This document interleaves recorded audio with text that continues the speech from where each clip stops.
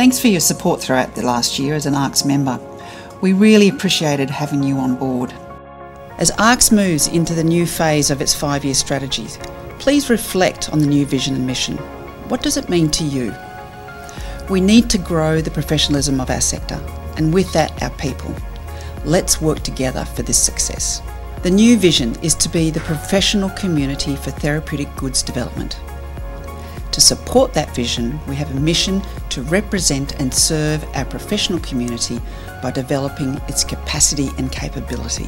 One of the strengths of ARCS is the broad range of representation in our membership, from government to sites, to CROs to pharma. We can not only identify the issues, but we can initiate the solutions. It's time to renew your membership for another year. You can do that by logging on to the Member Centre on our website.